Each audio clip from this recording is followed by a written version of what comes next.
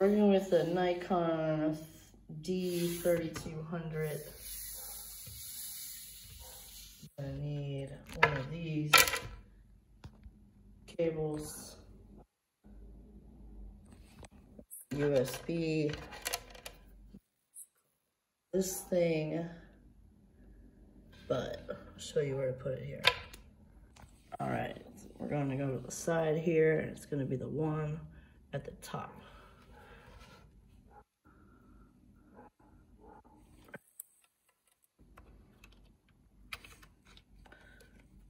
This is why I do not make tutorial videos.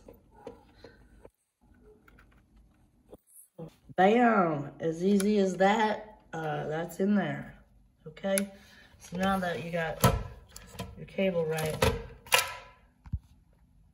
you can move on and get your computer. All right, what you're gonna do is you're gonna go to Google and you're gonna search for webcam utility Nikon. And the first thing that's gonna come up, it's gonna be webcam utility.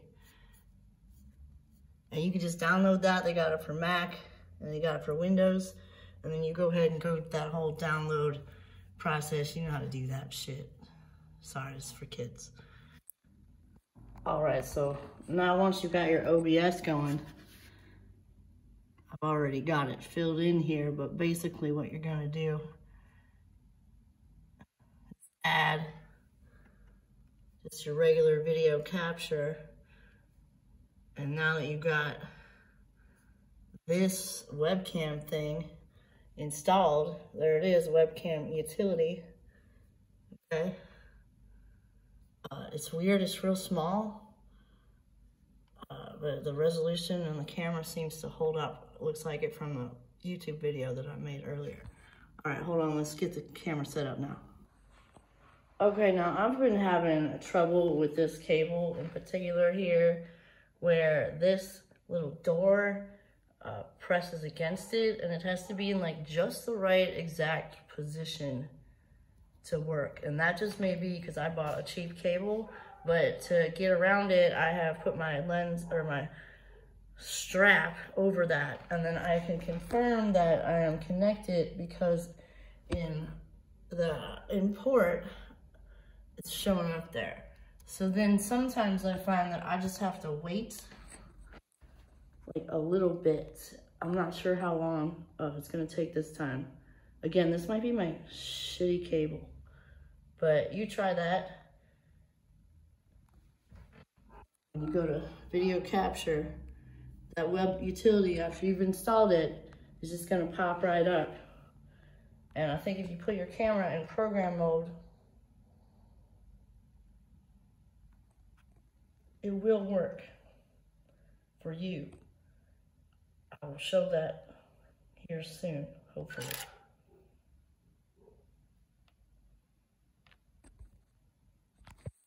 Okay, it's been a couple of minutes. It still isn't loaded. I have a theory that it's gonna need to download all of the images that I have on my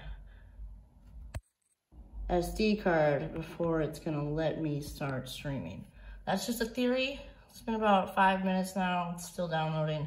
Definitely want to start this with a fresh, clean card if this, in fact, is what is the issue. All right, see you soon. All right, I was exactly right. It had to get everything downloaded from the camera to that. If you're on a Mac, that's a problem. You want to start with a fresh SD card. But so now you can see we are connected. We are live and alive. How meta is that? Pretty simple. Definitely get the higher price cable. You really don't need anything special on the camera. I just have it in program. And then there's probably some video settings you could have that makes it better. That's probably another video. But hope that helps y'all out. Live, live, live, live, live, live, live, live, live.